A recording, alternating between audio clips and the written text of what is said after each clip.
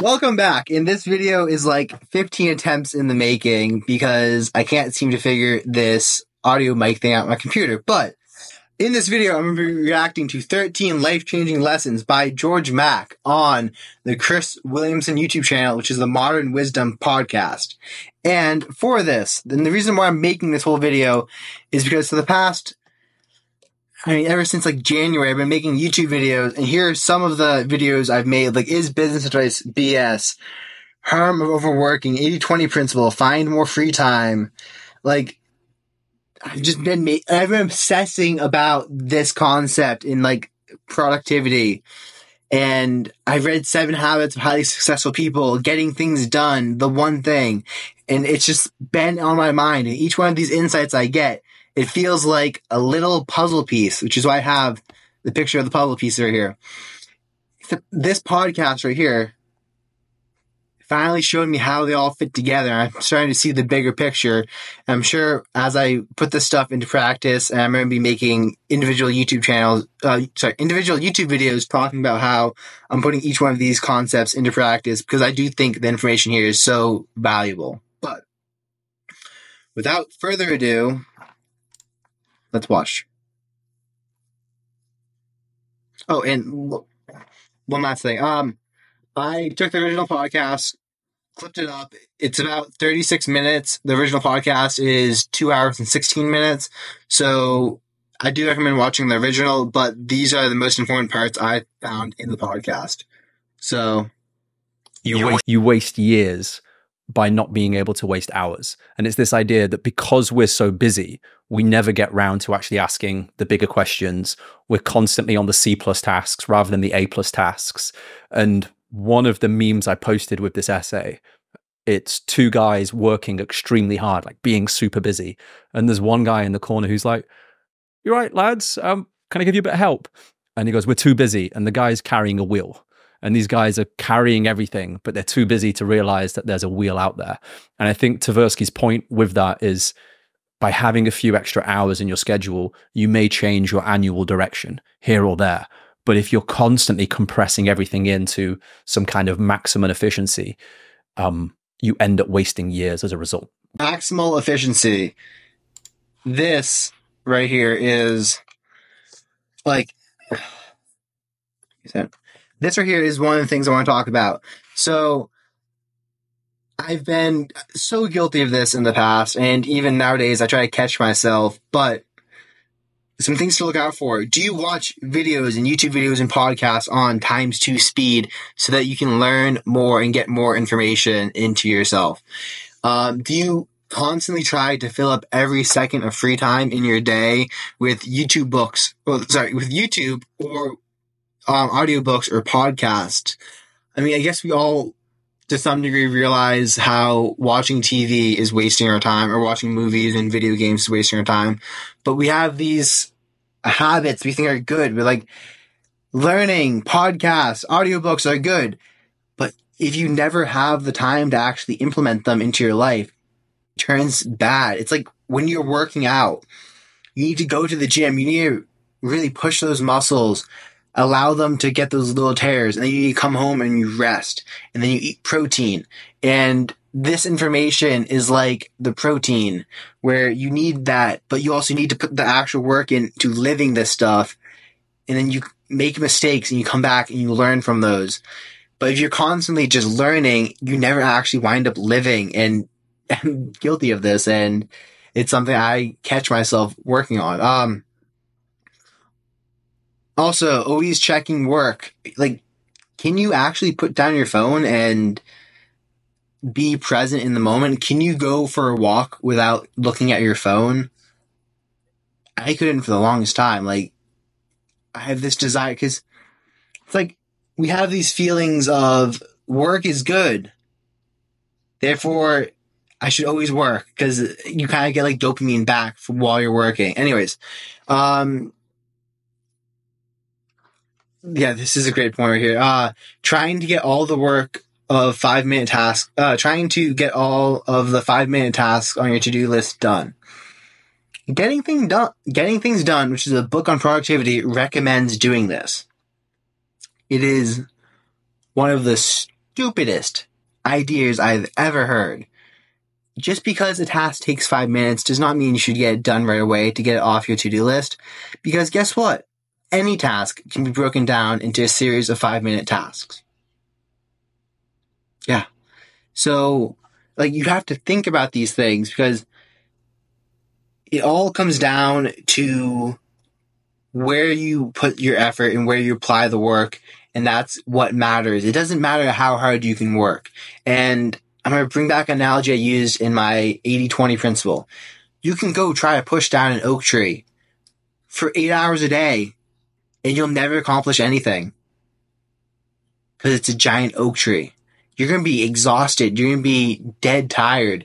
You're going to have worked harder than most people in the world trying to push that oak tree down, but nothing will have happened. And you could say, well, it's not hard work. It's consistency. Okay.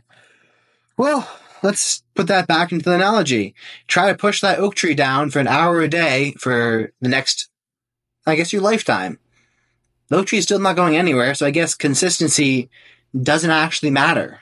Well, or doesn't actually move the tree or move the needle here. So let's think what actually affects it. And I would say to that, it's applying hard work directed at certain areas of it.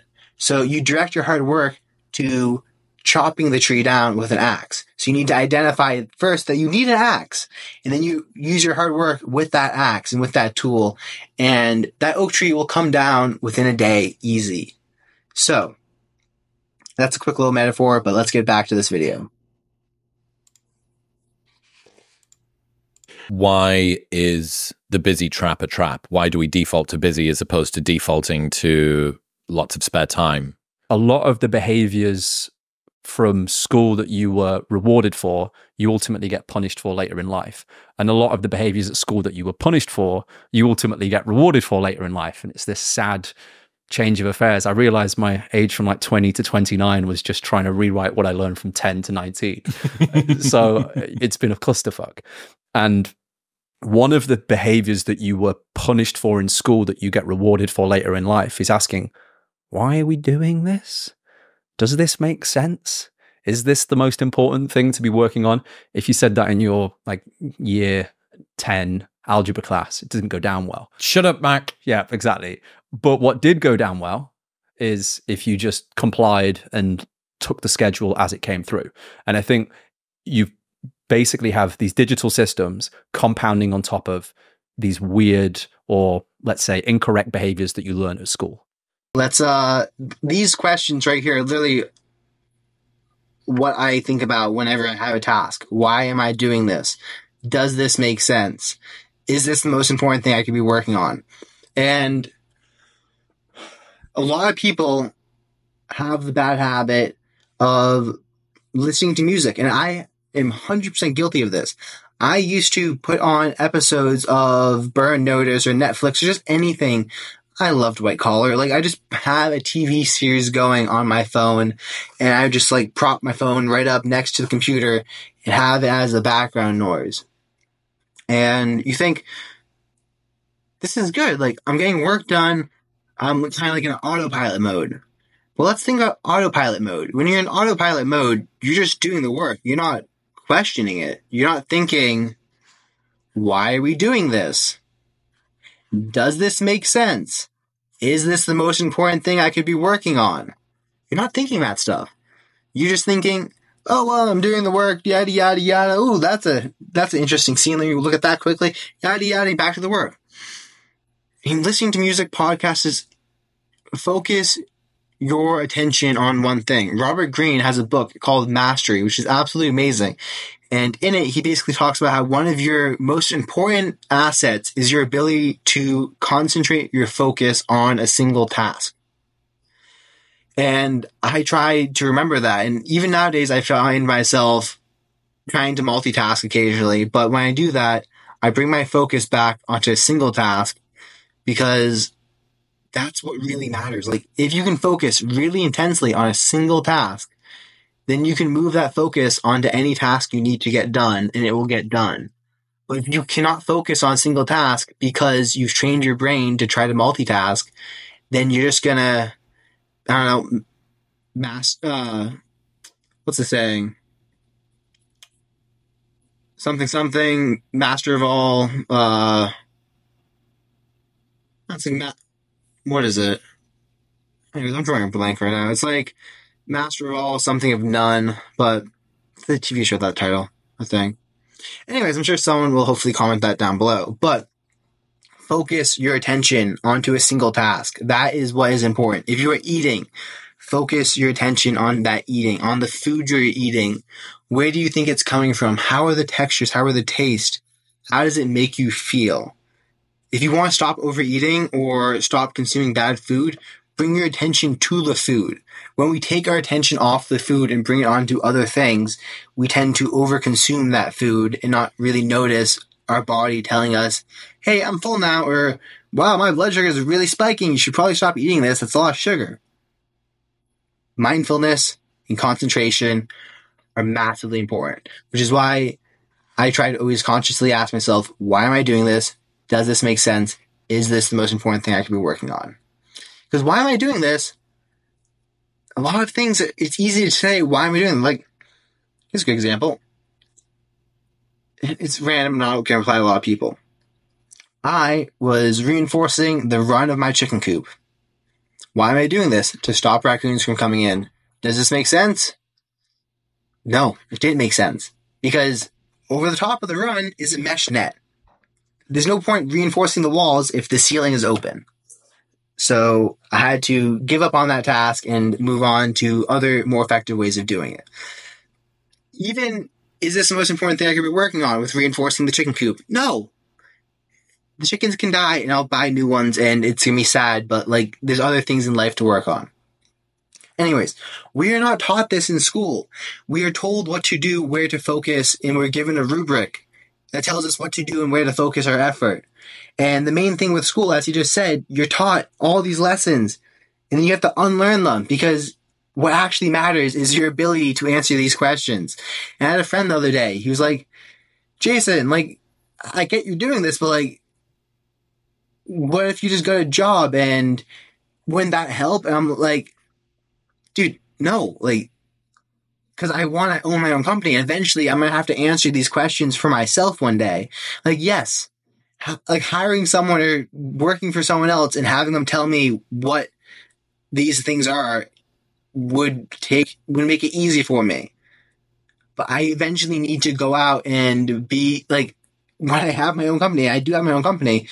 With this company, I need to answer these questions myself. I can't go looking to other people and be like, what should I do? Because they're going to tell me what they think I should do, not what actually should be done. And I'm the only person that really knows that. So you need to actually learn how to do this for yourself. And it's highly, highly important. Yeah. And what about the trap element of busyness? Why does it sort of why does it cyclically make us more prone to being busy in the future?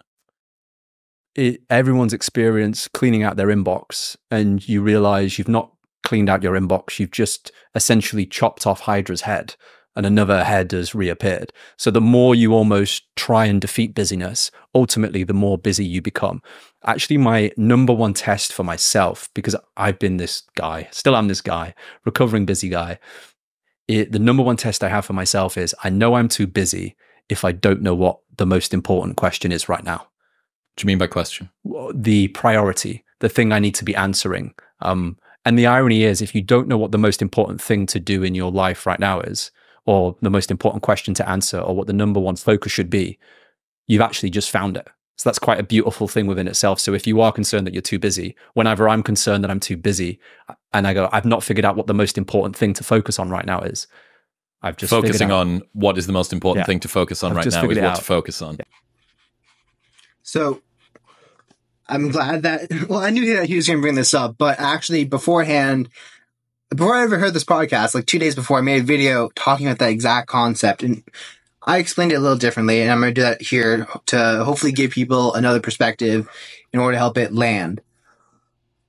I sometimes get this feeling of being constantly behind in that there's so much going on and there's not enough time in the day, and like I'm like, like, how am I going to do this all? And it just stresses you out.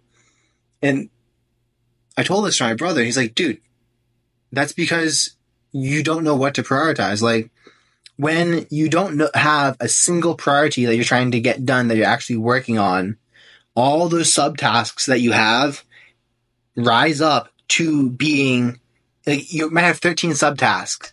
All of those are going to become like the number one spot, and they'll all be fighting for it. And when you have all those things fighting for the number one spot, of course you don't know what to work on. Of course you don't have enough time. You have 13 tasks that aren't actually important that you're trying to accomplish. What you need to do is you need to, first of all, create some space. Create space for awareness, which is meditation, be mindful, go into a silent room, go for a walk without anything in your ears, and think, what is the one most important thing that I can get done that's going to benefit everything else and make everything else easier? If you can't answer that question, of course you're going to be stressed out. Because once you know what that most important thing to work on is, then you just put all your effort into that and you work until your 8 hours are done. And then you call it a day and you go off and you recharge so that you can go at it again tomorrow. And you just keep doing this because you know what the one most important thing to do is. When you don't know what it is, you stress out a lot. Because you're so busy, you constantly need to stay busy. You're addicted to that feeling. You're like the rat when the cheese comes out. Anyways, the idea here is at least for me personally, I work because I have anxiety about the future. There's so much that happens in life, and say someone in your family's sick or some bad news happens or wars are going on. Like, there's so much things to stress about, and a very easy way to get away from all that stress is to work, because when you work, you feel like you're making progress, like you're moving forward, like you're becoming something better. Even if none of those things actually apply, you feel like it because you're actually putting in work. So what I'm saying here is basically the issue arises when we allow the addiction to that feeling of work being done to actually overrule and dominate. Because when that happens, we might not be doing work in the most effective areas that we could be doing. We're just doing work for work's sake. And you need to step away, relax, and kind of allow yourself to feel that anxiety. Because once you allow yourself to feel it, it can't sustain itself and it goes away. I made a video about this a while back, and I was basically talking how on the way back from jiu-jitsu practice, I used to get like this overwhelming anxiety. Like, it felt like I was getting chased down by a person, and I would put music on, I'd put videos on, I'd do whatever I could in the car to try to ignore it and push it away and kind of run from it. And it didn't really help. So one day I just pulled my car over. I'm like, okay, I'm going to let myself feel what this anxiety is. And literally the moment I allowed myself to do that, it went away. It was like this person chasing me, and I was running from them because I was scared of the person chasing me. And then the moment I was just accepting my future, I'm like, okay, I need to face this. I can't run forever. And I'm just like, what is this? And they just come to you and they're like, hi. And you're like, what? Like, I was running from this? Like, I allowed this to, like, why didn't I confront this earlier?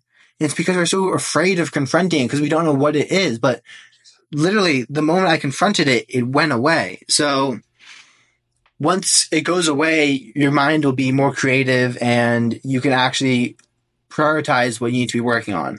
Anyways, I'm going to call this video here because we're reaching the 20-minute mark. And I'm going to make a part 2 where we talk about the activity trap, which is right here, and actually it's quite good. But anyways, part 2, check that video out. It's going to come out tomorrow. And this is probably going to be a multi-part series because we're only 3 minutes into a 30 minutes of clips. So peace out and hope you got something valuable.